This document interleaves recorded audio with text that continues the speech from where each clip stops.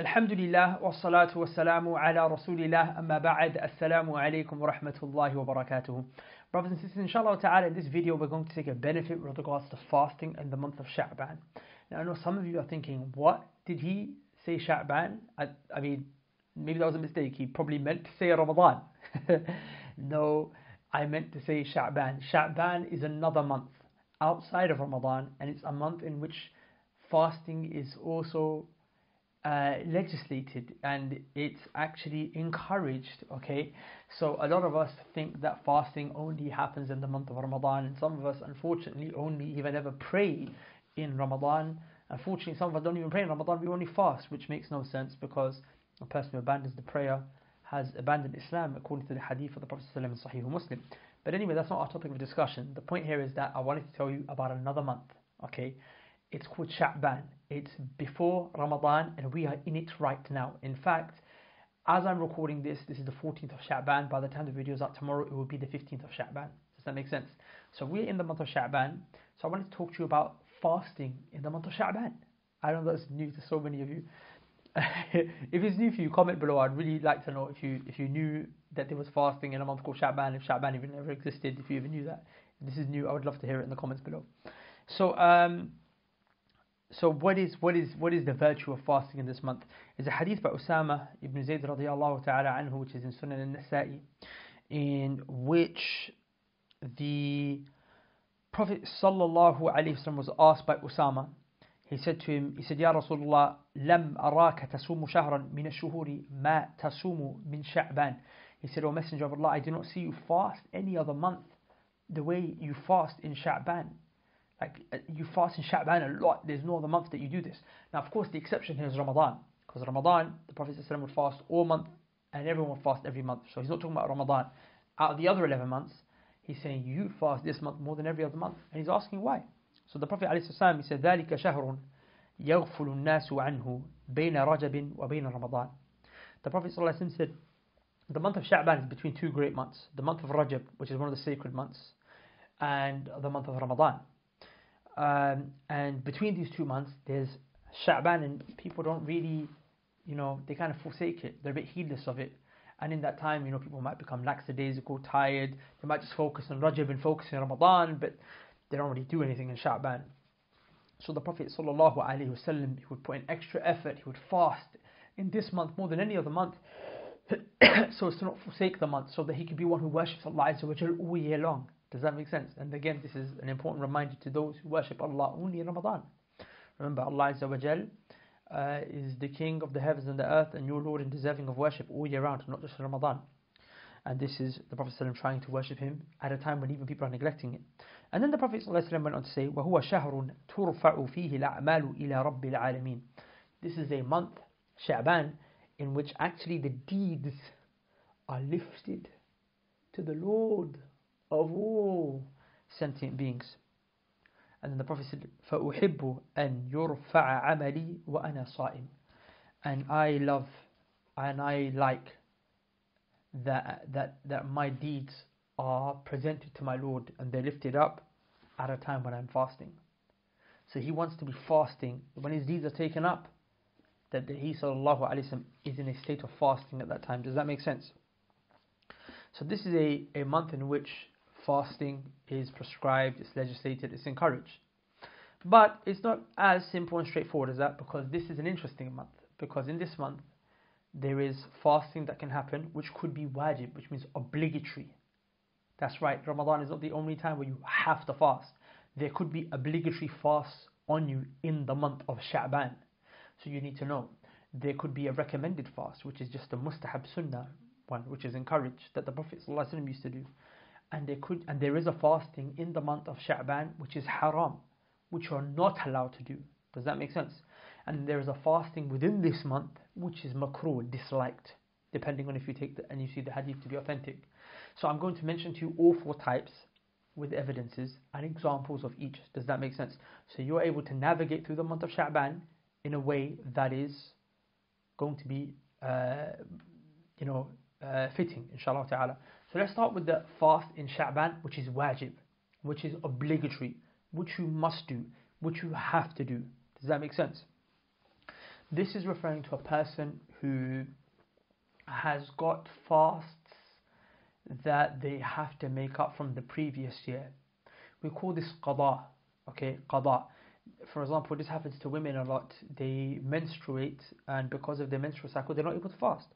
And some of them, they don't make up the fast throughout the year. Now, if you haven't made up the fast throughout the year, and and you have to make it up, you should make it up straight away, but you have to make it up before the next Ramadan. Now, if you don't make it up before the next Ramadan, that's hugely problematic. Does that make sense? You're just adding on to having to make up more the next year. I mean, there are some sisters that have got 10 years of fast to make up for. So you want to make sure that you don't do that and you don't displease Allah Azza wa Jal by exceeding the limit that He gave you. He gave you a whole year, a whole 11 months to make up just a few days.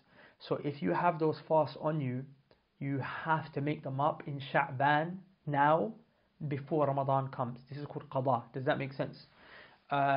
Also, if you were traveling and you didn't fast in Ramadan and you have fast to make up, or you were sick and you have fast to make up, or you were pregnant and you had fast to make up, or you were breastfeeding, you have fast to make up, or in those situations you must do that now. And the evidence for this is a hadith in al-Bukhari and Muslim where Aisha radiallahu ta'ala anha, she said, كان يكون علي الصوم من رمضان, that there used to be fasts that were over me that I had to make up from Ramadan. فما أستطيع أن أقضي إلا في شعبان. And she said, I didn't have the ability to make up for them throughout the whole year except for in Sha'baan. Why? Because maybe she was traveling and going on expeditions with the Prophet ﷺ. When you're traveling, it's hard to fast. So she's saying, I never had the ability to make them up until Sha'baan. So she would use Sha'baan to make up these fasts because she didn't want to go into Ramadan having not made up the fast from before. So that's the wajib, the obligatory, the fard fast in Sha'baan. The mustahab fast in Sha'baan is just to generally fast as much of Sha'baan as you possibly can. As much of it as you possibly can. The evidence for this is the hadith again of Aisha radiallahu ta'ala anha, again muttafaqun alayhi in al-Bukhari and Muslim. So what is it that she said in this hadith? She said, ما رأيته في شهر أكثر منه صياما في شعبان. She said there was no month in which the Prophet sallallahu alaihi wasallam fasted more. There is no month in which I saw him fast more than Sha'baan. Of course, the exception is Ramadan. Ramadan is the whole month, so she's not talking about that. But apart from Ramadan, there was no month that the Prophet sallallahu alaihi wasallam fasted entirely from beginning to end. No, there was none. That's only for Ramadan. So we're not allowed to do that. We have to follow the Sunnah of the Prophet sallallahu alaihi wasallam, except for what? Except for the month of Sha'baan, in which he fasted the most out of all the other months, but he never fasted it completely. So now, which is the fasting in the month of Sha'baan, which is haram? So we've done a wajib fast, we've done a mustahab recommended fast, and we now are going to do a fast which is haram. A fast that's haram is a day or two before Ramadan. A day or two before Ramadan. But the Prophet ﷺ said, لا تقدموا رمضان بصوم يوم أو يومين إلا رجل كان يصوم صوما فليصمه. Again in Al-Bukhari and Muslim. But the Prophet ﷺ said, do not precede Ramadan by 1 or 2 days. Meaning, do not fast a day or two before Ramadan. Do not do that. Okay? Why? Why would we be told not to fast a day or two before Ramadan? The reason being is because, you see, some people, they think to themselves, okay, we haven't seen the moon, but it might have been out there. So, in case it's out there and we haven't seen it because there's cloud cover or whatever have you, you know what? Let's just fast to be on the safe side. Because it could be Ramadan and we don't know. And this is wrong. Because the Prophet ﷺ, he told us that Ramadan can only enter between one of two. He said, صُومُوا لِرُؤْيَتِهِ, start fasting based on what you see, i.e. the crescent, the hilal. وَأَفْتِرُوا لِرُؤْيَتِهِ, and break your fast, as in come to Eid, based on seeing of the crescent. فَإِنْ غُمَّ عَلَيْكُمْ فَقْدُرُوا لَهُ, if it's unclear and you cannot see the moon, فَقْدُرُوا لَهُ, in another riwayah, فَأَكْمِلُوا. In another narration, the Prophet ﷺ explained what did he mean by فَقْدِرُوا لَهُ. He said فَأَكْمِلُوا, complete complete the month of Sha'baan. 30 days. So if on the 29th day you don't see the moon, then let Sha'baan be 30. Don't stop the month on the 29th. Does that make sense? So Ramadan can only enter either by the sighting of the moon or by Sha'baan being a full 30, and then you fast the next day, because a month can't be more than 30. Does that make sense? So some people try to fast for Ramadan out of caution, but this is caution that's baseless. It's not required, because the Prophet told us, if you can't see it, wait. And we're not allowed to add anything into our religion. Does that make sense? We're not allowed to add anything, and we're adding something to our religion by adding an extra day to Ramadan, which we're not legislated to do so. And Shaykh Ibn Uthaymeen said something powerful when he explained this hadith. He said, the same way we're not allowed to delay acts of worship, i.e. you cannot delay your salah, you cannot delay your zakat, you cannot delay your fasting. You can't fast the Ramadan fast in Shawwal or Dhul Hijjah, which are other months. You have to fast it in Ramadan at its right time. It's the same way you can't delay, you can't do the action too early either. We are as slaves, and we are told a particular limit. We have to stay within that limit. Allah told us, start at this time, end at this time. Start your suhoor fasting day at this time, and end it at this time. Meaning you can't delay our iftar. We can't say, I want to delay iftar for 2-3 hours. We're told to break our fast at Maghrib time. Does that make sense? And we can't start our fast too early and say, we're not going to do suhoor. That's what the people of the book, the Christians and the Jews, they did. Does that make sense? They will start their fast before that. So we don't add, we don't subtract. We do exactly what Allah and His Messenger sallallahu alaihi wasallam told us to do. Now pay attention. The prohibition is there. لا تقدموا رمضان بصوم يوم أو يومين. But then there's an exception. Someone who can fast a day or two before Ramadan. Generally you can't. It's haram. But there is an exception. إلا رجل كان يصوم صوما. Except for a person who had a habit of generally fasting. For example, they fast the 3 white nights, or they fast Monday, Thursday. Well, white nights won't really apply here because that's in the middle of the month. But they fast Monday and Thursday, and the day before Ramadan is a Monday and a Thursday, or a Thursday, sorry. Or a person fasts the fasting of Dawood, 1 day on, 1 day off. Or a person has, so he's got an aada, he's got a habit of fasting. So this person is no issue for him if he fasts a day or two before Sha'baan. Does that make sense? Also, a person who's got qada, he's got fast that he or she has to make up from the previous Ramadan. Or they've got kafara, which is expiation. Certain sins that you do, you have to expiate through fasting. So you've got kafara on you. You can now do that at this time. Does that make sense? The reason why you're allowed to do these type of fasts is because you're not fasting here because you're trying to be cautious for Ramadan and adding an extra day to Ramadan. No. You're doing it for some other reason. كَانَ يَصُومُ صَوْمًا. He fasts a fast for whatever that reason might be. فَلْيَصُمْهُ. Then he can fast that. Does that make sense? So, to clarify, generally speaking, you can't fast a day or two before Ramadan, but if there's a reason that you fast which is outside of Ramadan, nothing to do with Ramadan, it's just a normal habit, then you can make that happen, inshallah ta'ala. And the last type of fasting, the fourth one, which is the one that's makruh in the month of Sha'baan, is based on a hadith of the Prophet alayhi as-salatu was-salam. And this hadith of the Prophet sallam, it mentions إِذَا انْتَصَفَ شَعْبَانُ فَلَا تَصُومُوا. If you reach the halfway mark of Sha'baan, then do not fast. Do not fast. Does that make sense? So here, this is makruh. For those who see this hadith to be authentic, they will say this is makruh. Why? Because there's an external evidence that shows it's not haram, because the Prophet ﷺ fasted past the halfway mark. So the way that scholars reconciled is that if you were fasting from the beginning of Sha'baan, then after the halfway mark, it's not an issue.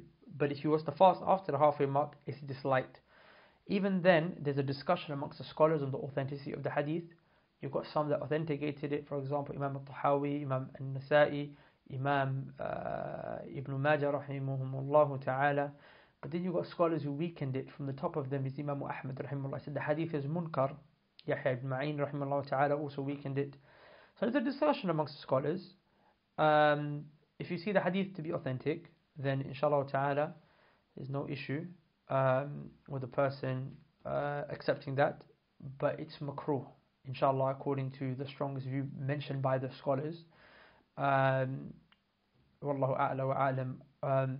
Or if you don't see the hadith to be authentic, then it's not an issue. Just make sure you don't fast the day or two before Ramadan, unless you're from the category of people that was already mentioned. Does that make sense? Now, I wanted to, inshallah ta'ala, give you guys a little bit of homework. Okay? I want to give you guys a bit of homework. I'm going to try and mention these benefits as much as possible. I'm going to give you guys a little bit of homework. And if you get the answer right, I might even give you a little prize. You can mention the answer in the question. So we know that the month of Sha'baan is the one in which the Prophet ﷺ would fast the most. Does that make sense? And this is kind of like a warm-up to Ramadan. You know, the fasting in Sha'baan, Shaykh Ibn Uthaymeen said, is kind of like how the Sunnah prayer is before Fajr. You know, the Sunnah prayer before Fajr is like a warm-up. It prepares you, gets you ready for the actual Fajr. It's like, you know, when you do a big thing, you warm up for it, you prepare for it. So it's the preparation for the Salah. Again, the full Sunnah before Dhuhr is like the warm-up for the Salah. So the fasting in Sha'baan is like that, and it's got huge weight. So the Prophet ﷺ would fast in this month more than any other month. But there's a question I want to put to you now, which is that there is another hadith by Abu Hurairah radiyallahu ta'ala anhu, and this hadith is in the Sahih of Imam Muslim, in which the Prophet ﷺ said, أفضل الصيام بعد رمضان شهر الله المحرم. The Prophet ﷺ said that the best fasting after Ramadan, the best month to fast in after Ramadan is Muharram. And he called it the month of Allah, Shahrullah, the month of Allah, Muharram. So this hadith, authentic. And it's true, the best month to fast in after Ramadan is Muharram. Did you know that? If you didn't, comment below. Now, here's the question I want to ask you. If that month is the best month to fast in after Ramadan, why is it that the Prophet ﷺ would fast in Sha'baan more than Muharram? Why isn't that Muharram is the one we fast the most? Why is it not the case? Research the answer, find it out inshallah ta'ala, comment it below. Maybe there'll be a prize, I can't guarantee it.